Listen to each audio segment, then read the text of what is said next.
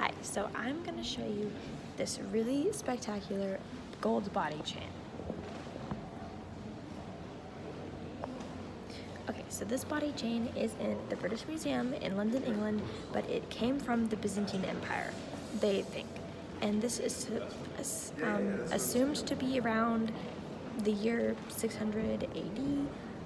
And what these gold body chains represented was, you would think it would be female sexuality. That is what we would symbolize that as today, because it would go across the chest and over the hips. And that's the kind of like shape and style that we have seen from females before in history. But they think that this particular body chain probably was changed, the symbolism had changed to represent male authority and power due to portraits being showed by the Persian Empire, but we're not 100% sure, so it could be either or.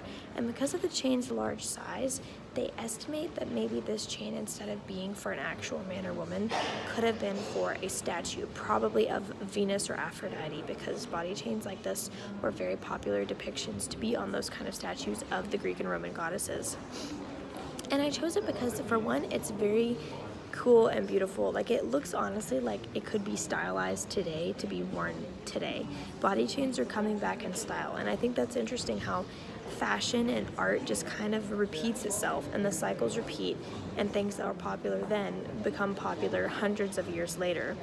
And in the Middle Ages, those were popular. They could either be, I think it's also interesting that they could have either been a symbol of female empowerment or of male empowerment, depending on how it was made, who it was for. And I think that's interesting that in the Middle Ages, there was something that could go across gender roles.